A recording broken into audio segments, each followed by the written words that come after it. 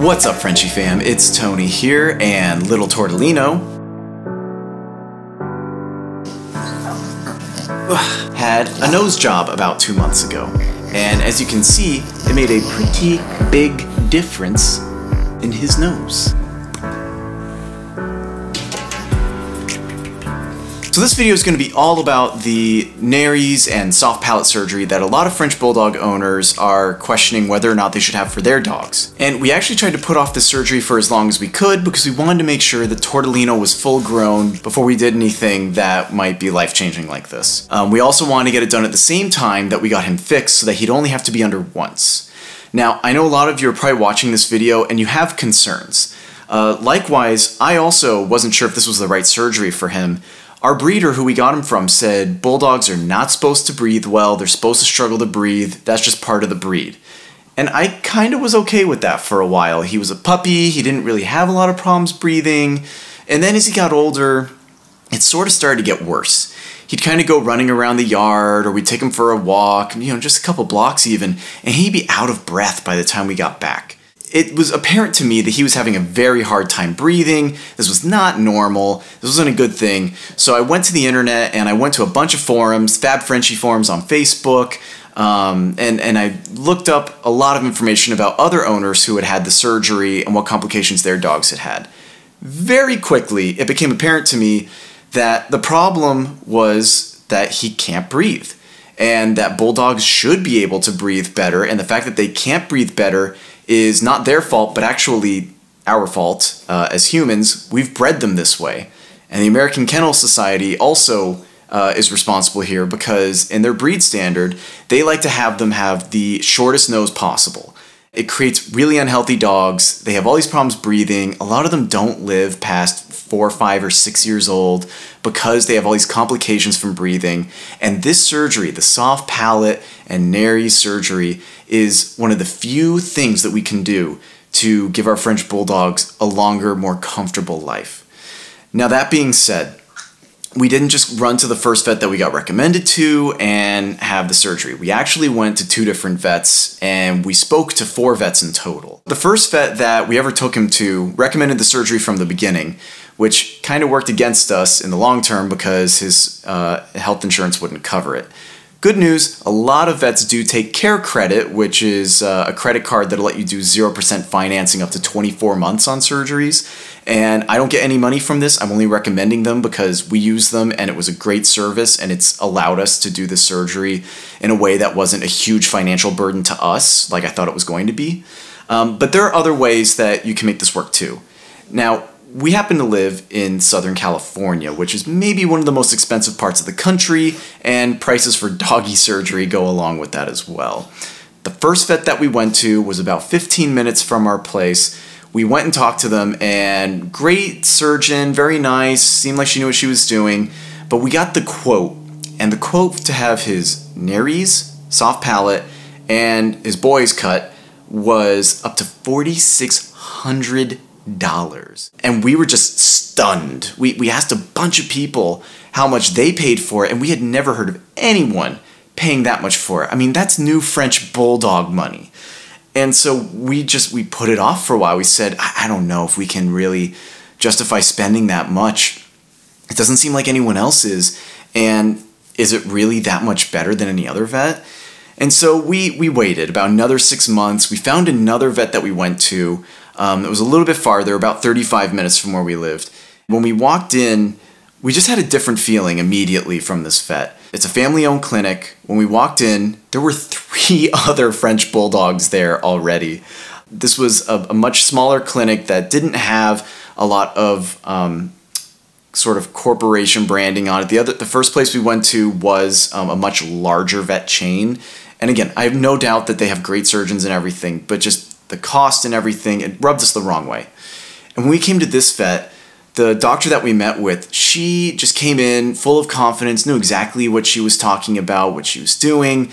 She knew so much about bulldogs that we didn't know, about problems with their skin, exactly what makes problems with their health. And she'd been doing the surgery for decades. So we felt like this doctor kind of had won us over already, just in terms of her knowledge and domain knowledge specifically on bulldogs alone. The quote that we got blew our minds how much less it was than the first place. The first place wanted $4,600. This pet clinic wanted $1,900. I mean, it's less than half. And you'll read online a lot of things about that you can do it with a scalpel, which is sort of the oldest and a lot of people consider sort of like barbaric kind of way of doing surgery, but we'll get back to that in a second. The second way is to do it with a scalpel that uses some kind of radiation technology where it's vibrating very fast and something like ultrasonic something. It's a more advanced version of the scalpel. The third way, which I thought was the safest and most effective, was to use a laser. I just assumed a laser is so specific and pinpoint accurate that it must be the better way. Oh, when it cauterizes as it cleaves away, it must be the safest way and best way to do it. Turns out I was wrong. It turns out that what's so great about the scalpel is that because it is so razor sharp, it's actually the cleanest way to make the incision and to remove the nares, and it's also the fastest for recovery. Versus the laser, because it cauterizes as it goes, it can actually lengthen the recovery time. So I didn't know that at the time, but the doctor I went to, she explained that to me, and she explained that they actually use the ultrasonic scalpel for the soft palate. I'm not exactly sure why that is. And so we said, all right, you know, this woman sounds like she really knows what she's doing. She's been doing this for decades, and there's so many French bulldogs here. And the icing on the cake was that she said, I can actually show you before and after pictures of the bulldogs that I've worked on. The other vet did not have pictures for us to see, and we did ask. They said, sorry, we don't really keep that kind of stuff. This doctor, she was so proud of her work that she actually puts before and after pictures on Facebook. And actually, you can take a look at this before and after of Tortellino. You can see that the difference is just, it's there. The evidence is clear. Like, he can breathe so much better. Serendipitous too is that as we walked out, she actually said, hey, this French bulldog over here, I just did surgery on him last month. And we saw his nose and we were like, oh my God, it looks great. You wouldn't know that he even had surgery. From that point on, we thought these are the people we want to do surgery with. I don't normally do this kind of thing, and I do not make any money from this recommendation. Just I know that trying to find a vet to do the surgery and feeling confident in that decision was so emotionally draining for me and just worrisome and just one of the most uncomfortable decisions I've ever had to make. And I'm so happy with the care and the service that this vet was able to make. So if you're curious about who we went to, there's a link down below in the description. Again, I make no money from this. I just think it's really great that there's a pet clinic that cares so much about doing this at a reasonable rate and making it available to people who otherwise couldn't afford it, that I want to make sure that they get recognition for that. He just farted. It's gonna stink in here in a second. Thank you, Dr. Daffner. Tortellino is so much happier since the surgery. Now, let's talk about the surgery itself. So 2 months ago in August, we had an appointment to bring him in. We made the appointment about 2 weeks out. We had to bring him in about 7:30 in the morning. So I took the day off from work. I was working from home. I brought him in at 7:30 bright and early. And they said, all right, we'll give you a call when he's out of surgery.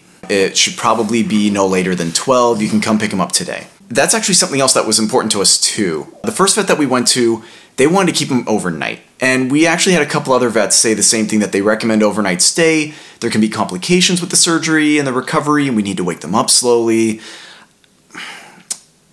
I'm very hesitant to say this, but I do kind of feel like they may have been trying to get extra money from owners who are not aware that the dog can recover at home. Now again, I might be wrong about that. I am not a doctor. Please take what I say with a grain of salt. But for us, we know that our dog is very anxious when he's away from us for too long.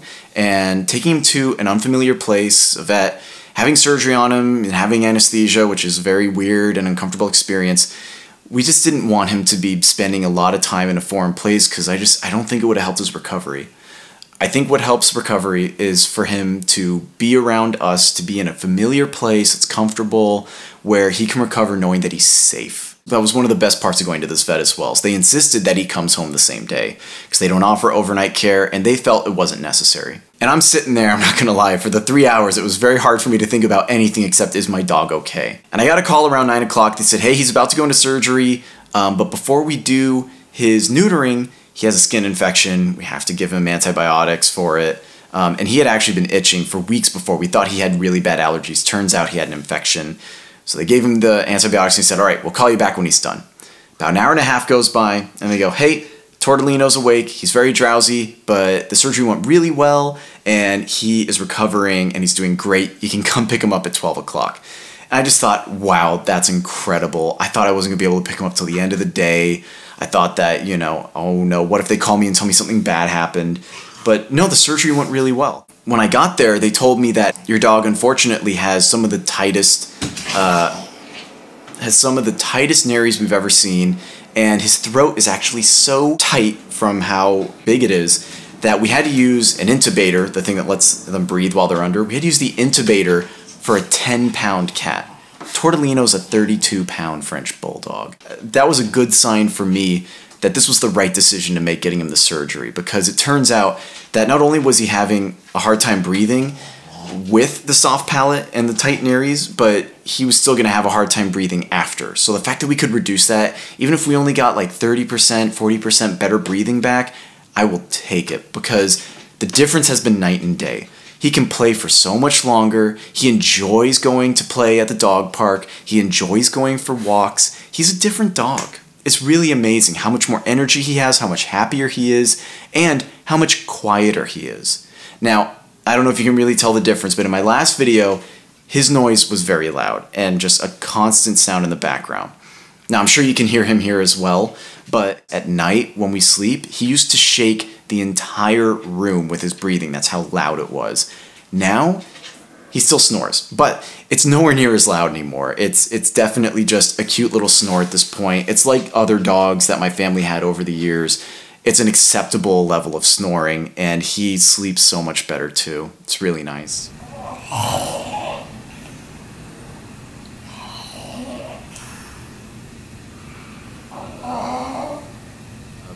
His recovery was great. For the first week, you know, they actually said we didn't really need to feed him soft food because of the method that they used. He should be able to eat kibble right away, but just to be safe, we gave him wet food for the first 3-4 days, and we switched him back to kibble. He did great.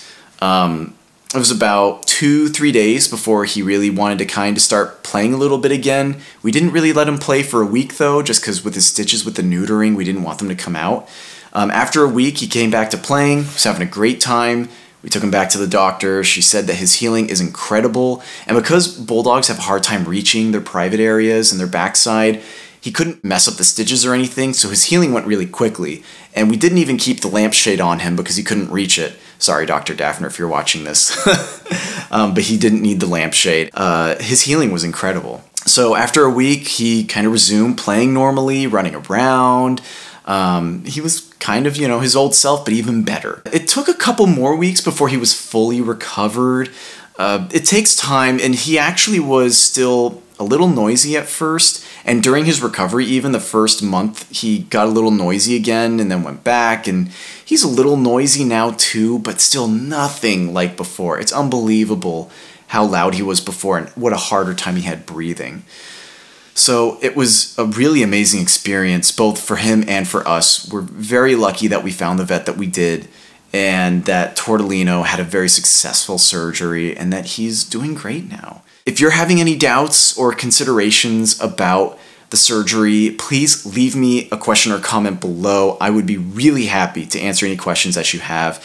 If you're looking for a vet in Southern California who I went to, the description is down below where you can reach out to them. They're really great with bulldogs. Clearly, there are so many bulldogs who go there. They really understand this breed with all their They really understand this breed with all their genetic problems, that there are ways to deal with them and to help them live a better life. And I have no doubt that Tortellino is so much more comfortable now that he's had this surgery. I think it was the best thing we could have done for him, and it was money very well spent. Speaking of which, again, if you do need help paying for the surgery, Care Credit is an amazing service that lets you pay for surgeries, both for yourself and for your pet, and pay them off with 0% interest over 6, 12, or 24 months. It's been an amazing service for us and allowed us to have Tortellino have the surgery and not be a huge financial burden on us. If you like this video, please leave a like. If you want to know more things about French Bulldogs, subscribe to this channel and ring the bell, because I will be uploading more videos about French Bulldogs in the near future. I'm going to talk about the AKC health standard, about ways that you can make your French Bulldog healthier and better, and I'm going to have one on food pretty soon too. I've tried every food with this dog, and I have some very interesting observations. And I'll see you in the next one. Thanks.